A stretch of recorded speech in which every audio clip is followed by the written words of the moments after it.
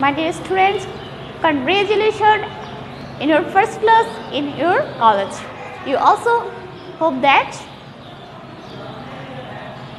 your first class in your college, you also hope that you are present in your college.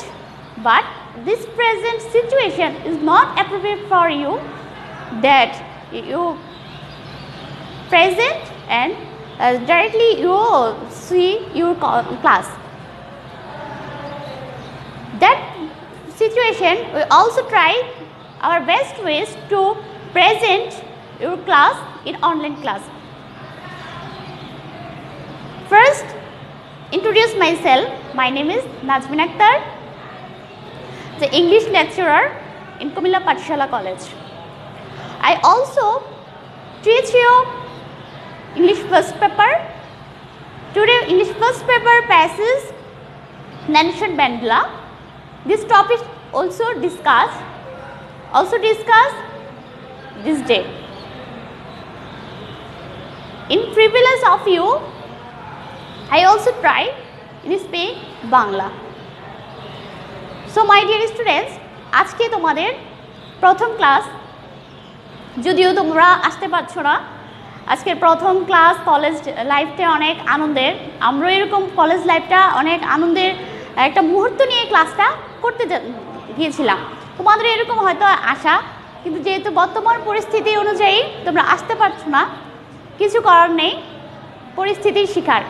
তো আমরাও চেষ্টা করছি তোমাদেরকে, যদিও তোমরা আসতে পারো নাই, আমরা অনলাইন ক্লাসের মাধ্যমে তোমাদের সাথে পরিচিত হওয়া এবং তোমাদের সাথে পরিচিত হওয়ার মাধ্যমে তোমাদের টপিক সম্পর্কে আইডিয়া দেওয়া।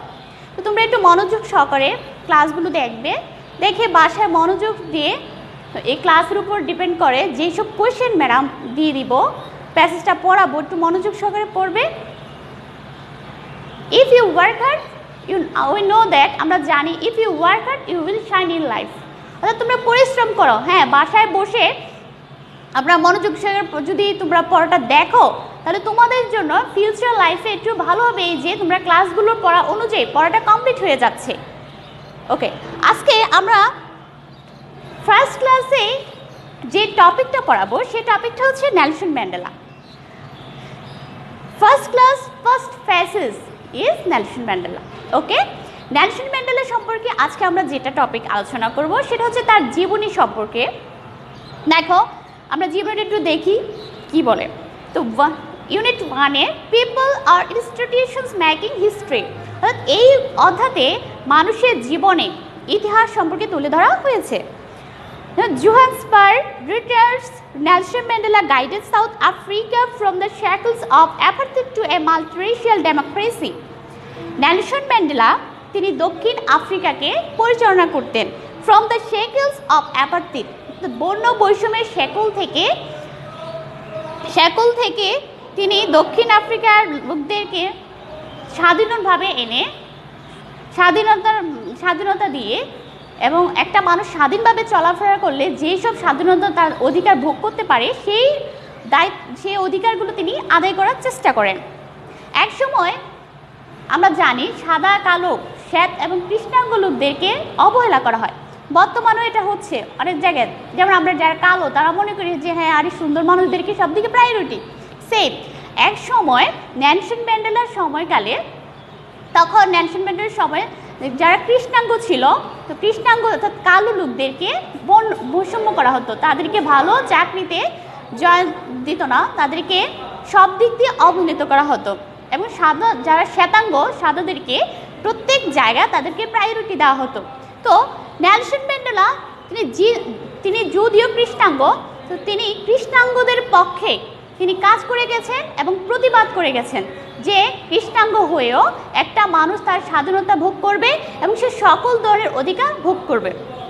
দেখো, Nelson Mandela guided south Africa, তিনি যদি সাউথ আফ্রিকাকে পরিচালনা করেছিলেন from the shekels of অ্যাপার্থিড two A মাল্টিরেশিয়াল democracy, তিনি গণতন্ত্রের এই বর্ণ বৈষম্যের শ্যাকল থেকে তিনি মানুষদেরকে রক্ষা করেন, অর্থাৎ যে রক্ষা করার জন্য যেসব কাজগুলো করেন উনি তা পরিচালনা করেন। Guided apples two A মাল্টিরেশিয়াল democracy, as an icon of peace and reconciliation who came to embody the struggle for justice around the world.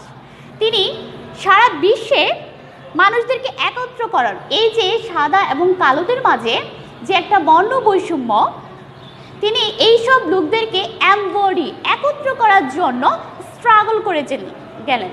তো স্ট্রাগল করা, আমরা জানি স্ট্রাগল করার ক্ষেত্রে অনেক বাধা আসে, তার ক্ষেত্রে কিন্তু ব্যতিক্রম নয়, তারও অনেক বাধা এসেছিল। imprisoned for nearly 3 decades, অর্থাৎ তাকে 3 দশক, আমরা জানি যে 10 বছর 10 বছর, এখানে 3 decades অর্থাৎ 30 বছর তাকে ইমপ্রাইজন, কারারুদ্ধ করা হয়েছিল। অর্থাৎ আমরা যখন কোনো কিছু প্রতিবাদ করি তখন আমরা দেখি প্রতিবাদ করার ক্ষেত্রে কয়েকজন এগিয়ে আসে, এটা বলা হয় না, এটা করা ঠিক হয়নি। সেম তিনি যখন কালোদের বিরুদ্ধে কথা বলে আসছিলেন তখন তাকে 3 দশক ইমপ্রাইজন, কারারুদ্ধ করা হয়েছিল। হোয়াইট মাইনরিটির রোল, যারা শ্বেতাঙ্গ ছিল, তো শ্বেতাঙ্গ ক্ষুদ্র জনগোষ্ঠী তার বিরুদ্ধে কাজ করেছিল, ফলে তাকে 3 দশক অর্থাৎ 30 বছর তাকে কারারুদ্ধ করা হয়েছিল। Mendel never lost his resolve to fight for his people's emancipation, অর্থাৎ এখানে বলেছে ম্যান্ডেলা কখনো সে তার মনোবলটা হারায়নি। একটা মানুষ যখন তার যে কোনো কাজে বাধা আসে তখন আমরা থেমে যাই, সে কে কি না বলে। তো নেলসন ম্যান্ডেলা যদিও সে 3 দশক অর্থাৎ 30 বছর কারারুদ্ধ করেছিল তাকে, কেন তিনি কালোদের পক্ষে হয়ে সাদাদের বিরুদ্ধে কথা বলে, তো এরপরও তিনি কখনো মনোবল হারাননি। He was determined to bring down apartheid, তিনি বর্ণ বৈষম্যের বিরুদ্ধে অর্থাৎ তাদেরকে এই শেকল থেকে বেরিয়ে আনতে তিনি কি করেছেন, ডিটারমাইন্ড অর্থাৎ দৃঢ় প্রতিজ্ঞ ছিলেন। অর্থাৎ সে যতই তার বাধা আসুক তিনি কখনো তার দৃঢ় প্রতিজ্ঞ থেকে কখনো সে পিছপা হবে না। While avoiding a civil war, ফলে গৃহযুদ্ধ অ্যাভয়েডিং, যখন গৃহযুদ্ধ হয়েছিল, while avoiding তা ত্যাগ করার,